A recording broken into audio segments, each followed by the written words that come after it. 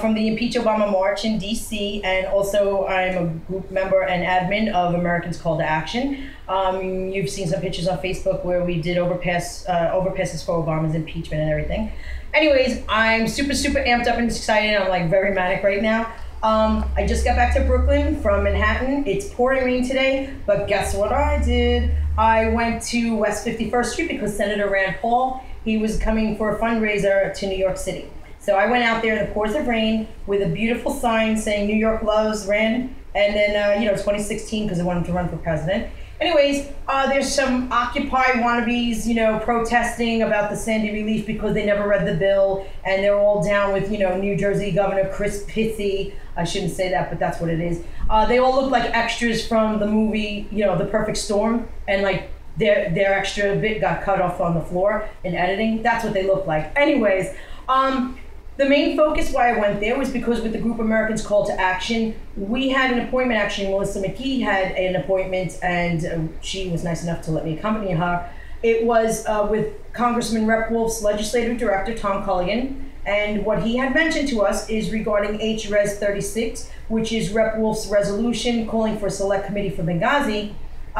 He had mentioned, Mr. Culligan, that they were sort of disappointed and quite surprised that nobody from the Senate had submitted a letter to the remaining Republican Congress people who have yet to co-sponsor the bill because John Boehner is dragging in his heels into the sand and doing nothing about it.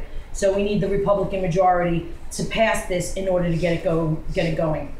Anyways, the whole point was I had typed up a letter, included all 400 names of every member of Americans Call to Action, and I brought that out there. I wanted to try to hand deliver to Senator Paul if I could. That wasn't happening, but super cool news. His assistant, Sergio, he actually came out and said that Senator Paul had asked to get a picture of me, I guess with the sign. I don't know about the impeach Obama part, but he, whatever. And I asked him if he could please give him the letter. And being that he is directly, an assistant for the senator, he did. So, touchdown, and as I keep saying to everybody, goal. And that's a reference to soccer, even though I don't play it. Okay, so I'm super excited. I did not get any pictures of the senator because I was waiting and whatever. He came out of the door and I was like, wait, let me get a pic. But because I guess all the Occupy wannabes, standing there like shouting and being disgusting, he went. Okay, that's it. Then I walked up. I was going to go to the train, 42nd Street and Broadway. On my way, I passed Fox, because why not? And guess who I saw? One of his other people. And I asked him, please, can I get a picture with him finally? And he's like, well, he's going to be in this, in Fox for a couple hours. I'm like, come on, man. I just want one pic, whatever. He's cool. He rocks it out. So he says, okay, well, get ready. He's coming. And I didn't know if he meant coming out of the door or coming in the door. So, of course, he passes me by again. So whatever, Senator Paul, if you get to see this in any way, shape, or form, dude, you rock so hard, it's like ridiculous. Love you.